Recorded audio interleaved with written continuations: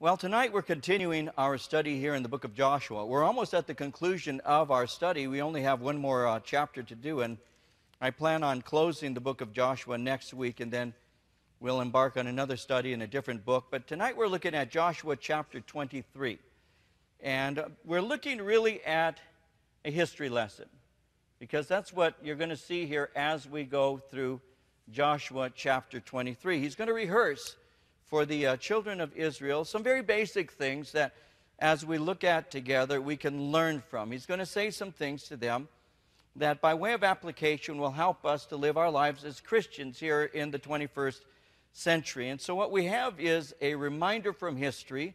We have a history lesson in which he's going to be communicating to them some things that they already know, with an exhortation for them to put into practice those things that they've already been taught and those things that they remember. So let's begin reading here in Joshua chapter 23 at verse 1. And I'll read to verse 8, and we'll get into our study. Joshua chapter 23, beginning at verse 1, reading to verse 8. Now it came to pass a long time after the Lord had given rest to Israel from all their enemies round about, that Joshua was old, advanced in age. And Joshua called for all Israel, for their elders, for the heads, for their judges, and for their officers, and said to them, I'm old, advanced in age. You have seen all that the Lord your God has done to all these nations because of you. For the Lord your God is he who has fought for you. See, I have divided to you by lot these nations that remain, to be an inheritance for your tribes, from the Jordan, with all the nations that I have cut off, as far as the great sea westward. And the Lord your God will expel them from before you, and drive them out of your sight. So you shall possess their land, as the Lord your God has promised you. Therefore, be very courageous to keep and to do all that is written in the book of the law of Moses, lest you turn aside from it to the right hand or to the left, and lest you go among these nations, these who remain among you. You shall not make mention of the name of their gods, nor cause anyone to swear by them. You shall not serve them, nor bow down to them, but you shall hold fast to the Lord your God, as you have done to this day. Now, as we've been looking at Joshua, remember with me that Joshua has divided up the land of promise, amongst the tribes. And he has found a place for himself to settle, and it's mentioned in chapter 19, verses 49 through 51, where that place was. And so he has found a place to settle, and he's been living peacefully now, and has done so for a number of years. Now, a great amount of time has passed as we enter into chapter 23. A great amount of time has passed from the initial entrance into the land. We know that as we've studied through Joshua, it took some time for them to conquer the land, and it also took some time for them to begin to settle within it. And so it's been estimated that when he distributed the land amongst the children of Israel, that he may have been around 95 years old. We know that according to chapter 24, verse 29, at the time of this writing, he's 110 years old. And so he's lived a long life, which is why he's going to make reference to the fact that he's an older man now. And he's nearing the close of his life. And because he's nearing the close of his life, he feels led to gather the leaders of the nation of Israel, and he's going to have a final meeting with them. So his life is nearing its end, and he's compelled to give them a final and a heartfelt exhortation. Now, you can sum up what he's going to say, and we're going to look at this in some detail in a moment and find some practical application. But the final thing he has to say can be summed up in this: remain faithful to God. That's basically what he's going to say. That's the best advice he can give at his age. Remain faithful to God. Remain faithful to God's word. And remember the things that God has done in the past. Because remembering the things that God has done in the past and remaining faithful to his word is going to be the guarantee that God will remain amongst you and working on your behalf. And so his exhortation is very simple. It's very basic. A simple reminder of what God has done and an exhortation to remain faithful to Him, to remain close to Him, and to follow Him. So what he's doing is he's giving them a final exhortation. If you will, he's giving to them a final piece of advice. Advice that comes from the mouth of an experienced old man, a man who has remained faithful to the Lord, a man who has seen God's faithfulness to him. And because he's remained faithful to God, and because he has experienced the faithfulness of God, that gives to him the ability to be one who communicates advice to other people. He's nearing the close of his life, but he has the ability, because he's lived consistently for the Lord, he has the ability to communicate to them an exhortation that they ought to listen to, because he's proven by the kind of life that he's lived that what he is saying to them would be effective to them, because it's been effective in his own life. Now, when we look at our own world today, we live in a world with no shortage of people who love to give advice. We live in an advice-giving world. There's no doubt about it. A nation that is filled with so-called experts who can, at the drop of a hat, give to you the advice that they think you need. We hear these advice givers on talk radio. We read their magazines. There are professional counselors. We have afternoon TV programs filled with people who want to tell you how to live. You know, people as famous as Oprah and Ellen. You don't even need to give their last names, really.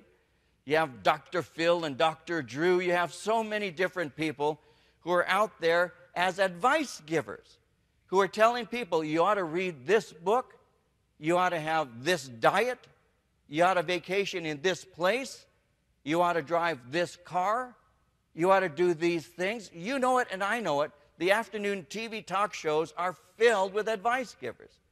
Or when you leave today, all you need to do is go to AM radio, and they have a whole lot of people in there wanting to talk, sharing their advice with you. That's just the way it is. You can get on the net, and the net is filled with sites that offer advice and information. All you need to do is type in your question. What should I do about my gray hair?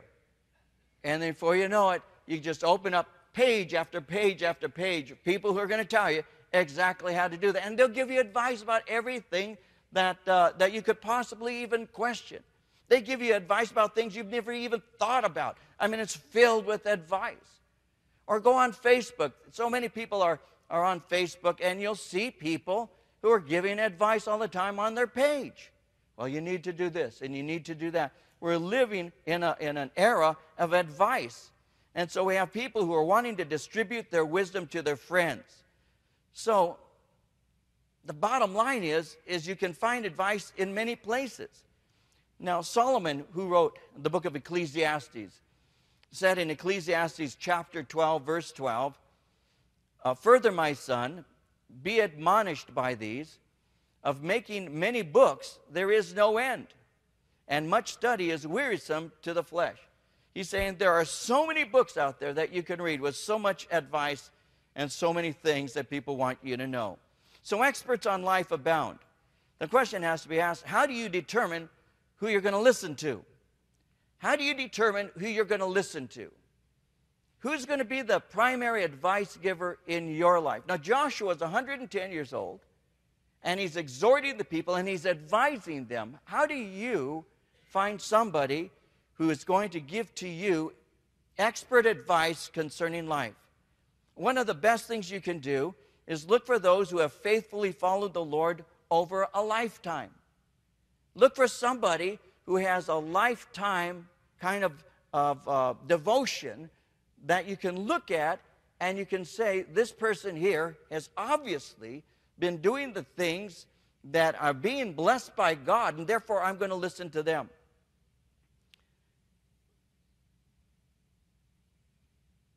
When we have men's conferences, as we had recently, I like to have some of the younger men come and share with us. You know, John Randall, who is not really a young man, but a younger man. David Zamora, for example, and others who are younger men. I like that because I enjoy their exuberance. I enjoy their fire that they have. And and they give great studies, and I love these men. And the ones that I've had for our conferences, and the younger men that I brought up here in this pulpit and turned them loose on you are great guys, and I love them to pieces. But I have had a habit for the last 17 years of bringing Pastor Chuck to come and share with us as the first speaker. Pastor Chuck is turning 86 years old in a few days.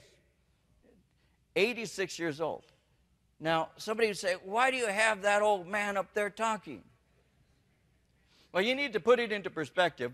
The first time I heard Pastor Chuck speak, he was 43 years old. And I was 20. And I looked at this old man who was 43, and I thought within myself, what does he have to say to a younger man? And so I began learning early in my life to listen to the men who've gone before you, to listen to the one who's gone before you, has the experience, has the knowledge, who's followed God, because they're the ones that I need to follow and listen. They're the ones I need to seek advice from. They're the ones who have a knowledge of the things that I need to know. So how do we find the person to listen to if we're looking for counsel? Well, again, we look for those who have faithfully followed the Lord over a lifetime. In Psalm 71, verses 17 and 18, it reads, O God, you have taught me from my youth, and to this day I declare your wondrous works. Now also, when I am old and gray-headed, O God, do not forsake me until I declare your strength to this generation, your power to everyone who's to come. When I've grown old and gray-headed, that's kind of hard to grow gray-headed today because you can just, well, if you hate that gray, what do? You wash it away, right? You can always, these commercials where these guys are in a bar trying to pick up a younger girl and she doesn't even look at him. So he goes into the bathroom and dabs this stuff on his face, comes out, and he's a chick magnet automatically, right? Amazing. Amazing. Still ugly, but at least his hair's not gray. We don't want to grow older. We don't want to admit that we're growing older. And unfortunately, for those of us who are growing older, instead of becoming the leaders that we should be, instead of taking life's experiences and wanting to communicate to those who would be hungry to hear, sometimes we try to be young and act just like the younger crowd and lose the ability to communicate to them because we lose their respect. What we need to do is we need to act our age, because I believe that the generation that is younger than ours, those who would belong to my generation, the generation that belongs to my children's generation and grandchildren's generation, are not looking for buddies. They're looking for mentors. They're looking for examples. They're looking for people who can demonstrate with their life that the things that God says are true and they actually impact. And when put into practice, they're a blessing, and you can be a blessing. So I encourage all of you who are growing older but don't admit it, I'm encouraging you to just grow in the Lord and be willing and ready to share your wisdom. Wisdom often follows experience. Like it says in Job 12, verse 12, wisdom is with aged men, and with length of days, understanding. So it's important for us who are growing older in the Lord to be willing to mentor others and to give advice and exhortation. It is also important for us to be careful whom we allow to influence our life by their advice. You need to be wise when you select somebody to speak into your life. Like it says in Psalm 1, verses 1 and 2, blessed is the man who walks not in the counsel of the ungodly, nor stands in the path of sinners, nor sits in the seat of the scornful. But his delight is in the law of the Lord, and in his law he meditates day and night. So blessed is the man who doesn't walk in the counsel of the ungodly. The New Living Translation says it like this: oh, the joys of those who do not follow the advice of the wicked, or stand around with sinners, or join in with mockers.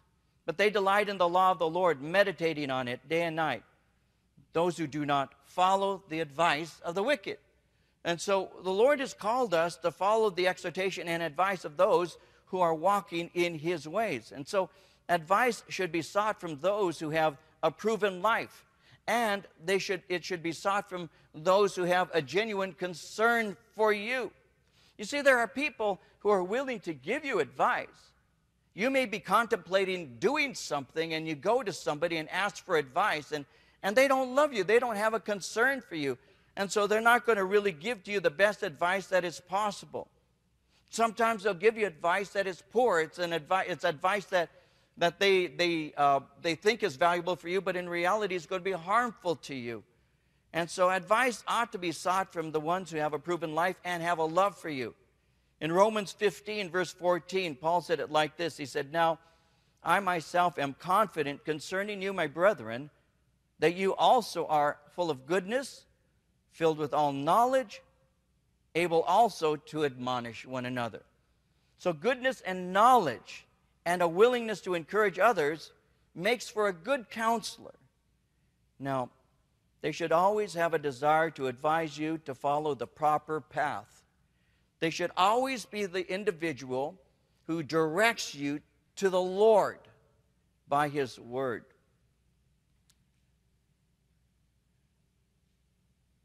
I have a picture I'm going to show you. I believe we have it. I'm not sure. I had asked if it could be put up, and I don't know if they have it ready or not. Yeah. I just wanted to point this out to you. That's my mom who went home to be with the Lord about 3 weeks ago. This is a short time before she went home to be with the Lord. I want you to see what I'm doing because it's a picture of the advice I'm giving you right now. In my right hand, what do I have? I have a Bible. You can put the picture off now. I have a Bible. I have a Bible that I carry in my back pocket. I've told you before, one of my friends said, "Always carry your sword," and he lifted up his Bible. He said, because the Bible's called the sword of the Spirit. And then he said to me, "Look at David, if you can't carry your sword," he pulled out his pocket Bible. He said, "Then carry your switchblade." So I always carry this with me wherever I go. I've always got a Bible on me. I've got a Bible in my heart because I've memorized Scripture, but I carry a Bible in my pocket so I can pull it out and give advice and counsel from it. That's what the Lord has called us to do. You ought to listen to the one who has the Bible ready to give you God's advice and not simply their opinion. I am telling you, that is exceptionally important to understand. Because when you have a situation that you want your footsteps directed properly, you don't want to go to somebody who doesn't have an understanding of the ways of the Lord. You don't want to go to somebody who doesn't love you and have a concern for you. And you don't want to go to somebody who's not going to direct your steps in the proper path. Ecclesiastes, once again, chapter 12, verses 13 and 14 says, "Let us hear the conclusion of the whole matter. Fear God, keep his commandments, for this is man's all. For God will bring every work into judgment, including every secret thing, whether good or evil. This is the conclusion, fear God and keep his commandments." His word is what directs us. His word is what directs our footsteps. And so Joshua is beginning to advise them, and he's doing so by reminding them of the Lord's faithfulness to them over the years. That's how he begins. And he gives to them a brief history lesson, calling on them to remember. He's stirring their memory.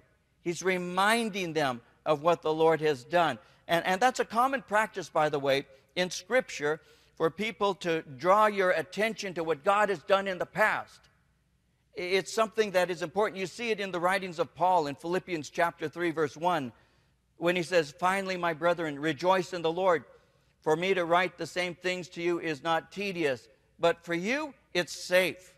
I'm reminding you, I'm writing the same things to you so that you know these things. I want to rehearse these things to you so that they're embedded within you.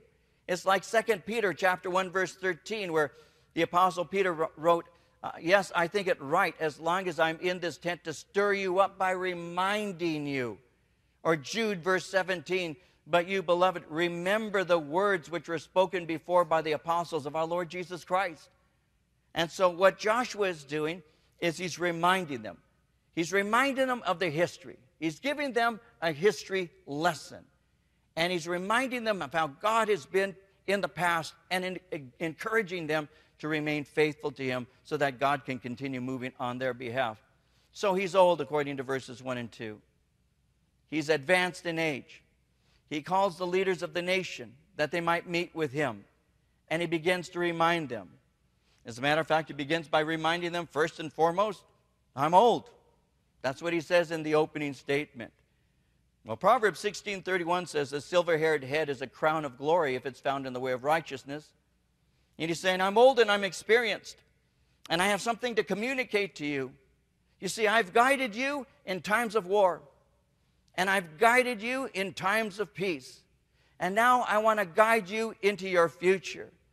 And so in doing so, verse 3, he says to them, you have seen all that the Lord your God has done to all these nations because of you. For the Lord your God is he who has fought for you. And so he begins by saying, you remember God's goodness towards you. You remember God's protection. You remember his deliverance. It is wise to consider God's steady presence on our behalf. And it's wise for us to remember how faithful he's been to us and the past victories that we've had in him. It's wise for us to meditate on the works that God has done and performed, because those things that he's done in the past, he can continue to do in our present. And the things that he is doing in our present will prepare us for the things he wants to do in our future. And so there are times in your life that you may have to look back and remind yourself, has God ever forsaken you? Has God ever left you behind? Has God ever done harm to you? Has God ever intentionally hurt you? Has he ever done something that has caused you so much pain? And the bottom line is no. He has actually seen us through all of those times. He's never left us. He's never forsaken us. He never abandoned us. He always was there to protect and be with us. And so it's wise to remember the things that God has done in the past. You see, they had fought to take possession of this land. But he's reminding them, listen, yes, God was with you as you fought, but it is God who gave you the victory. So even though you participated in the battles, remember who is the one who gave you the ability to win. And remember who is the actual one who won and fought that battle on your behalf. Like it says in Psalm 44, 1 through 3, we have heard with our ears, O God, our fathers have told us, the deeds you did in their days, in days of old. You drove out the nations with your hand, but them you planted. You afflicted the peoples and cast them out. For they did not gain possession of the land by their own sword, nor did their own arm save them. But it was your right hand, your arm, and the light of your countenance, because you favored them. And so the victories they had came because of God. The blessings that I have and the blessings that you have are not earned and deserved. They're graciously given to you. And when we understand that, well, we'll serve him with humility and thankfulness. So he's reminding them, God has done this. He said, the Lord your God is he who has fought for you. Verse 4, see, I have divided to you by lot these nations that remain, to be an inheritance for your tribes, from the Jordan, with all the nations that I have cut off, as far as the great sea westward. And the Lord your God will expel them from before you and drive them out of your sight. So you shall possess their land, as the Lord your God has promised you. So they have nations that are remaining, and the conquest is gradual. They're in the process of settling, but God is promising to continue expelling their enemies. And though there were nations that still remained, Israel remains separate from them, and that's what God has called them to do, remain separate. So he goes on in verse 6 and says, therefore, be very courageous to keep and to do all that is written in the book of the law of Moses, lest you turn aside from it to the right hand or to the left, and lest you go among these nations, these who remain among you. You shall not make mention of the name of their gods, nor cause anyone to swear by them. You shall not serve them, nor bow down to them. But you shall hold fast to the Lord your God, as you have done to this day. And so, what's going to safeguard them? What is going to make the total conquest of this land possible? Notice how he begins by saying you need to be very courageous. Be exceedingly courageous. You need to live out your faith. You need to be people of faith, is what he's saying. You need to trust God with all of your heart, and you need to obey him. You need to consistently remember the things that he's done in the past, because there are still things to do in the future. And as God has been with you in the past, so he will be with you in your future. And he says, be very careful to not be turned out of the right path. Do not be turned out of the proper path. Remain faithful to God and avoid the temptation to abandon him for other gods. You see, God's word will protect you from doing such a thing as you obey him. In Deuteronomy 28:14, it says, so you shall not turn aside from any of the words which I command you this day, to the right or to the left, to go after other gods to serve them. So don't be turned aside from the right path. Verse 7, he said, don't even make mention of the name of their gods. Let them be totally forgotten. Let them be as if they had never had their names mentioned in this land. May it be that they will be like those that have never ever even been heard of. Now, why is that so important? Well, because if you remember those gods, you may become curious about those gods. When you become curious about those gods, you may begin to investigate those gods. As you begin to investigate those gods, you may be tempted to follow those gods. By remembering them, you're going to give an open door for them, that you might be drawn away, tempted, and even led to worship them. Be careful. You may begin to swear to them as if they're the judges of your motives and your actions. You may begin to serve them in the religious rites that the pagans practice. You may bow down to them as your creator and preserver. And then what you'll end up doing is giving your worship to idols instead of the true God. And so what you're supposed to do is detach yourself completely and finally 100% from those things. Forsake those things. Have nothing to do with those things. Don't even mention those things, and pursue the Lord with all of your heart. You know, as I read the Bible, and I've been reading it for a while now, as I read the Bible, I never find any indication from the Old to the New Testament anywhere that God ever says to me, you know, I'd like you to follow me half-heartedly. I never see that. Have you ever seen a verse where Jesus says, if you're going to follow me, that's cool. Follow me on a couple days out of the week, but the rest of the week is yours. All I'm asking is just a little bit. I've never seen that. When he calls his apostles, he calls them to leave everything behind and follow him. The call of the disciple is for a person to change the direction of their life so that they, instead of pursuing the things that took them away from God, the call of the disciple is to turn them around so they'll pursue the things that are of God. And so you find that through Scripture. Pick up your cross daily, Jesus said. Deny yourself, pick up your cross daily, and follow me. And so you never see an indication in Scripture that God has called me to partial worship of him. It's always complete. And he's even gone so far as to say, no man can serve two masters. You're going to worship one or you'll worship the other, but you can't worship both of them. So what we have to do is, as Christians, is we have to make a determination that I'm going to follow God. Now, some people see that as so heavy that it scares them. They're afraid to do that. But I discovered a long time ago that I cannot be 100% committed to two things. I have to be 100% committed to one. And I'm 100% committed, or should be, to my faith in Christ and my following of my God. That's what I'm supposed to do. And then everything else follows after that. I used to teach a Bible study here in Chino back in 1975 at a house that's right up, just up the street from here, off of about 2 blocks up off of East End and Philadelphia. It's a house that's made out of rock. It's not a rock house. It's a house that's made out of rock. And if you go by it, you can see the rock house that I used to minister in. And I had a man who was there at that time. I was 25 years old. I had a man who was coming to the Bible study at that time. His name was Charlie. And Charlie had just committed himself to the Lord, and he started coming to the Bible study there and grew in that ministry under me for a while. Then I hadn't seen him for some time.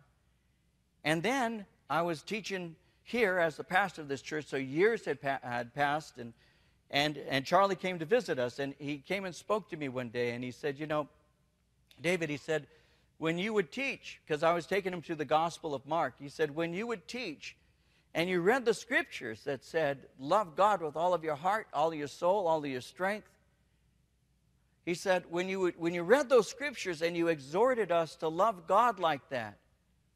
Now remember, I was 25 years old at that time. And I was already saying we have to love God like that because that's what the Word says. He said, when I heard you say that, he said, I could not grab hold of that. He said, I couldn't buy into that. He said, I was a Christian. I wanted to follow the Lord, but that sounded so demanding, especially when you said to love God with all of your heart more than you love anything else. And he said, and I would argue with you in my mind about that. And I would say, I can't because I have children. How can I love God more than I love my son or my daughter? How can I do that? He said, and I would feel so bad within me because the Bible says to love God with all that's within you, and yet he said, I loved my kids so much. And this is what he told me, I'll never forget. He said, and then I realized after following the Lord for a while that my source of love for my children really sprang forth from the love I had for my God. And the more that I grew to love my God, he said, the more I learned to love my children. And the more love that God poured into my heart and my relationship to him, the more love I was able to give to my son and my daughter. And he said it took years for me to finally realize what had transpired. As I was becoming more devoted to my God, it didn't take me away from my family. It made me a better man in my family.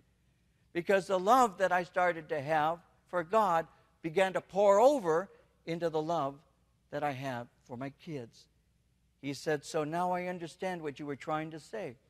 And that's what the Word would say. You see, if you love the Lord God with all your heart, which no human being really has ever been able to do that, even the one who was commanded by God to pen those words, Moses himself didn't love God with all of his heart because he didn't even make it into the promised land.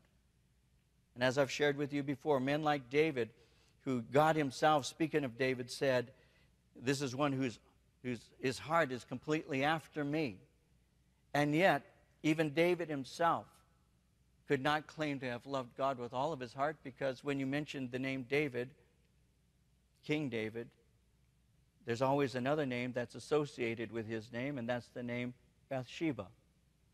And so even David, who couldn't go outside and just watch the sheep without looking at the stars and thinking of how great God is, even David could never make the claim that he loved God with all of his heart. So I understand that because of the limitations of my flesh, of our flesh, that there will still always be an awareness of my own weakness and frailty and my incapability of really understanding that to the depth that God would have me to understand it. And yet at the same time, I know that if you pursue the Lord on a daily basis and you say, God, today I want to seek you more than I did even yesterday, that you begin to mature in the things of the Lord. You begin to grow in the things of God.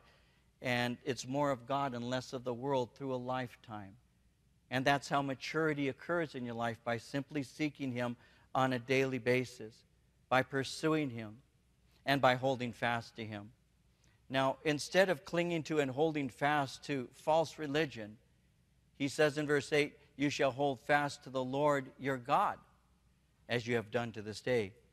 They're to hold fast to the Lord. How do you do that? Well, it begins by holding fast to his word. In Deuteronomy 13:4, we read, you shall walk after the Lord your God and fear him and keep his commandments and obey his voice, and you shall serve him and hold fast to him. We saw in Joshua 22, verse 5, but take careful heed to do the commandment and the law which Moses, the servant of the Lord, commanded you, to love the Lord your God, to walk in all his ways, to keep his commandments, hold fast to him, serve him with all your heart, with all your soul.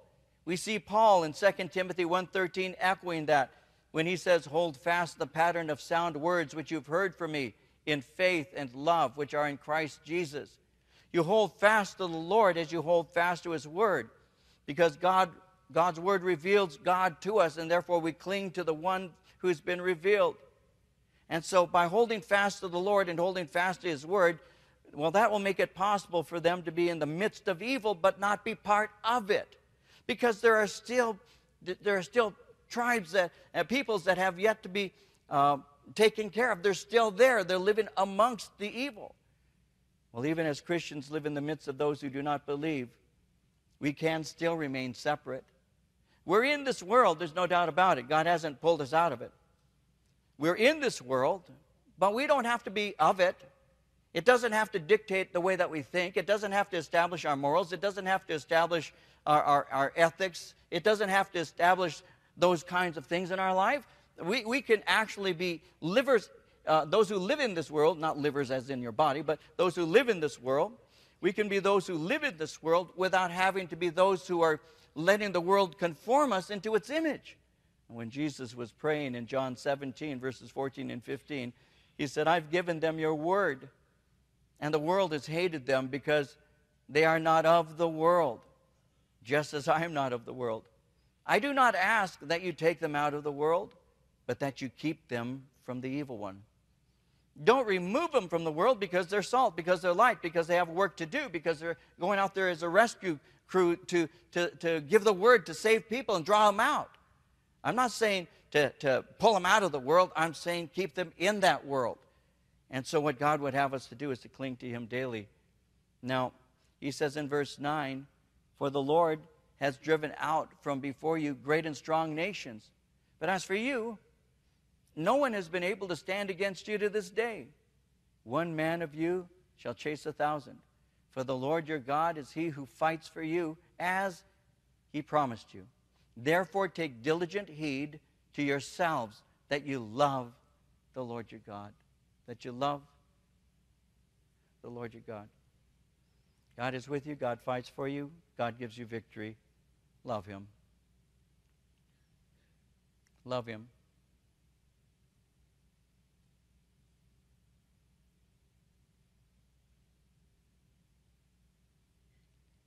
When you love the Lord,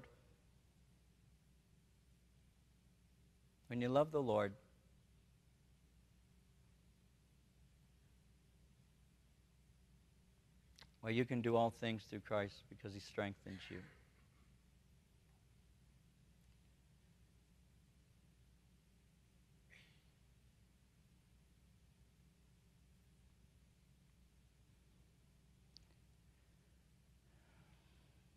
I'm wrestling with telling you something. Obviously, you see me sitting up there and saying, what's the matter? Did he lose his voice? And then somebody says, my prayers have been answered. No, I haven't lost my voice. I'm just wrestling as to whether I can share this with you, whether it's understandable.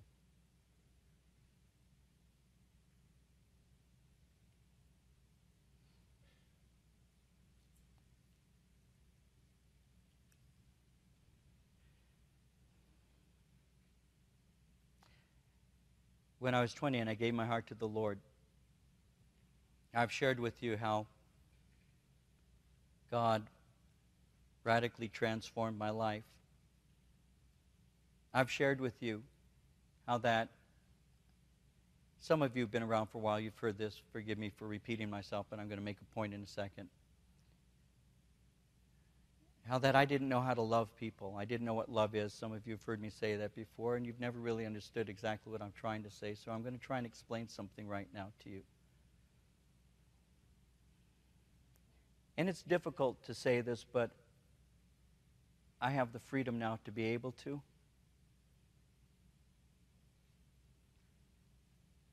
I've shared with you how when I grew up, that I came from a certain background.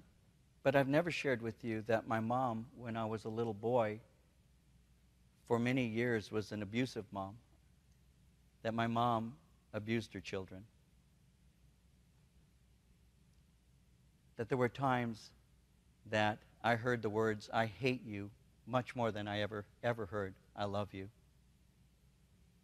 And one of my memories is when I was about 9 years old, my mom throwing me on the ground and kicking me, screaming, I hate you, because I had opened a door to look at some Christmas gifts that we had received, because the year before we didn't have any money to get gifts.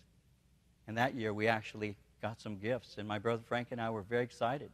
And we looked in just to see, just to look at the packages, because the year before we hadn't received them. And my mom discovered that we had looked, and my mom used to get very angry. And she threw me on the ground and was kicking me in the ribs and screaming, "I hate you." My mom was not a real nice woman.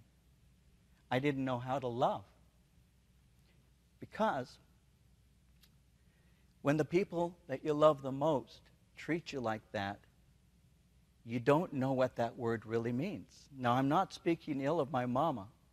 Everybody in this church knows how deeply I love my mom. I'm just telling you the truth. So for me, love, what is that? Women, you can't trust them. That's the fact. That's where I grew up. You can't trust them. They hurt you.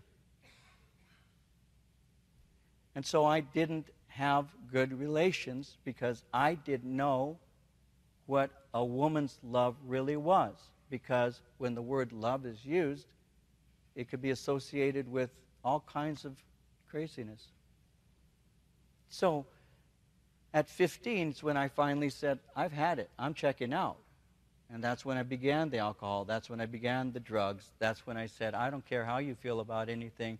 I'm not doing this anymore. I'm not taking this anymore. There's a lot of story that I could tell you about that. But when I got to be 20, and I'd gone through all the garbage and the nonsense, and I'd ruined relationships, and I didn't know how to care for people, and I didn't know how to love, and I didn't know how to even say it, and I was afraid to use that word. That's when Jesus saved me. And when Jesus saved me, I brought this love of God home to a family that didn't know what love was. And I brought my mom to faith in Jesus Christ when I was 20. And from that point on, my mom's life began to change because Mama needed to know what love was too, you see? I understand some things through experience that I have never been able to communicate to you. I've never been able to open up because I didn't want to do and do not want to do my mom a disservice by causing her name and reputation to be sullied amongst you, because you have known, those of you who have known my mom, have known her as a woman who loves the Lord. I have always seen my mom as a woman transformed by the power of God. That's what happens when you cling to Him. That's what happens when you say, God, I can't take it anymore. I don't want any more of this life. I don't want to be this way anymore.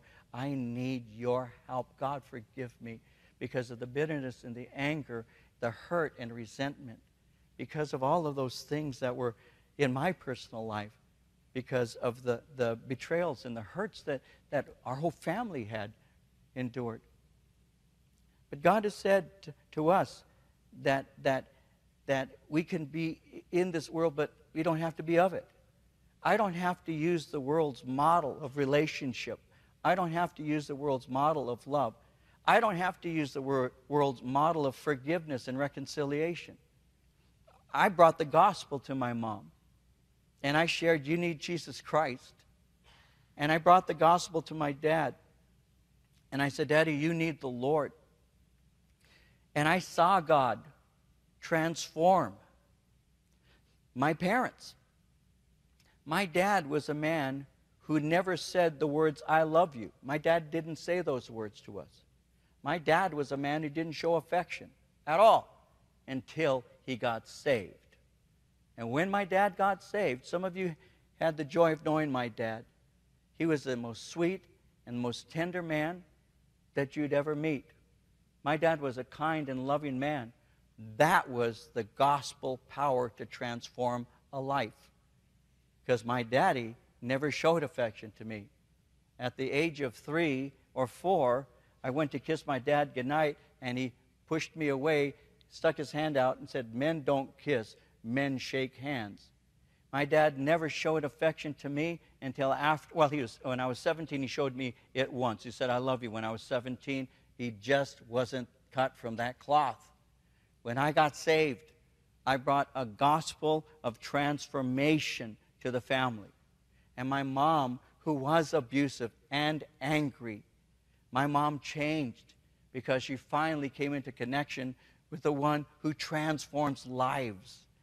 That's why there have been many times when I in this pulpit have begun to weep, and you haven't known why.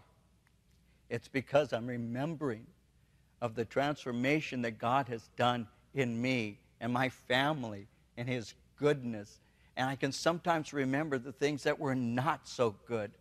And then I compare them with where they're at now. That's why I could stand up last week and I could eulogize my mom as a gracious, loving, caring woman, because she became that through the gospel of Jesus Christ. It's the clinging to it that changes you. You see? And that's what God has called us to do. We can live in the midst of this evil world, but God has called us to cling tightly to Him. We can live in the midst of a world that rejects Him, but God can transform us. And that's what He's saying. He's saying it's the Lord who fights for you, even as He promised. But take heed to yourselves. Love the Lord your God.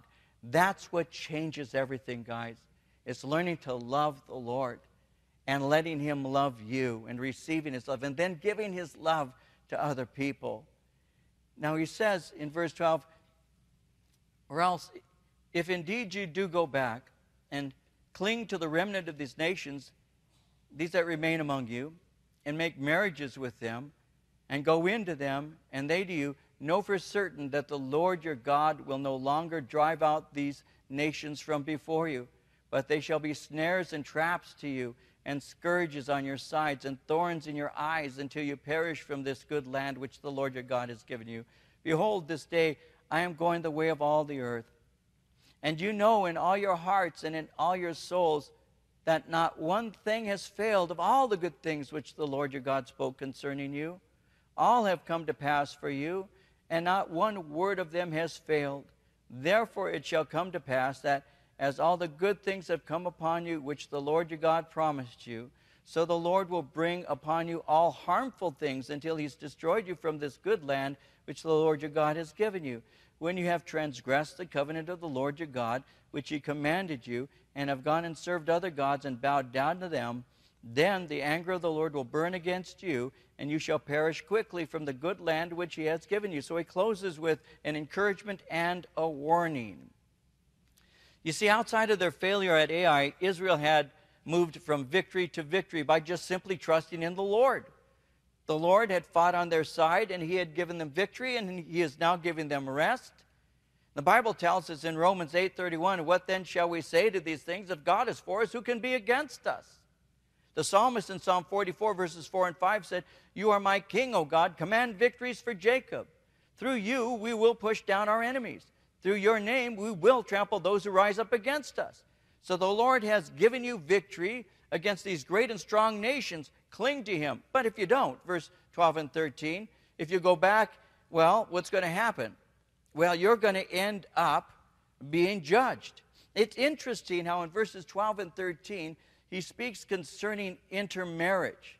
Notice how he says in verse 12, or else if indeed you do go back and cling to the remnant of these nations, these that remain among you, and make marriages with them, and go into them, and they to you, know for certain that the Lord your God will no longer drive out these nations from before you. They're going to be traps and scourges. They're going to be things that are harmful to you. But it's interesting how he's saying, be careful that you do not intermarry with unbelievers.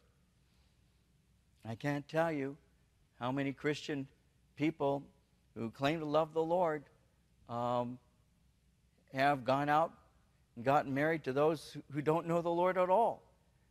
You see, there's no other relationship as intimate on earth, as intimate as marriage. So nothing is more certain to draw a person away than for them to fall in love with and marry an unbeliever. As a matter of fact, when somebody has approached me and has said to me that they want to marry, and the person that they want to marry doesn't know the Lord, there's hardly anything I can think of that more clearly exposes their lack of faith in Christ than that decision. When you speak to somebody, and I have to tell you, I've done it more than once over the years, who will come up and say, I'm going to get married. I can remember one conversation in particular with a young lady years ago now who spoke to me, and I said, you know what the Word of God says concerning this. This man that you want to marry is not a believer. And she says, yes, I know. And I said, you know what God's Word says concerning that? She said, yes, I do. And I spoke to her with the heart of a father for a young woman. And I said to her, you know that this is not the man that your father prayed for you to marry. And you know that on your wedding day, it's going to break your father's heart that you're marrying a guy who doesn't love Jesus Christ. You know that. She said, yes. And a while later, she got married to the guy. And that, if there's anything that reveals your heart more than that, I don't know what is. Possible to reveal it even more. The one you choose to marry demonstrates your faith in Christ. The Bible says, be ye not unequally yoked together with unbelievers. Ask the question, what does light have in common with darkness? What does the devil have in common with Jesus? And so, this New Testament forbidding believers from intermarrying is not just a New Testament, but it's an Old Testament. And there's hardly anything that is more sure to help you to walk away from God than for you to be hooked up with, get married to somebody who doesn't know the Lord. In 1 Kings chapter 11, verses 1 through 3, it reads, King Solomon loved many foreign women, as well as the daughters of Pharaoh, women of the Moabites, Ammonites, Edomites, Sidonians, and Hittites, from the nations of whom the Lord had said to the children of Israel, you shall not intermarry with them, nor they with you. Surely they will turn your hearts after their gods. Solomon clung to these in love. He had 700 wives, princesses, and 300 concubines, and his wives turned away his heart. That's what happens. Now he's saying in verse 13, if you do intermarry, you're going to lose my protection. God's protection will be removed, and it's going to bring great pain to you. And then he finally says this, I'm going the way of all the earth. I'm about to die. You've seen and you've experienced God's faithful keeping of his promises. These are experiences that you cannot deny. So continue trusting him and continue keeping his word. And then he basically closes in verse 16 with not only a warning, but also a prediction. He says, when you have transgressed the covenant of the Lord your God, which he commanded you, and have gone and served other gods and bowed down to them, then the anger of the Lord will burn against you. You shall perish quickly from the good land which he has given you.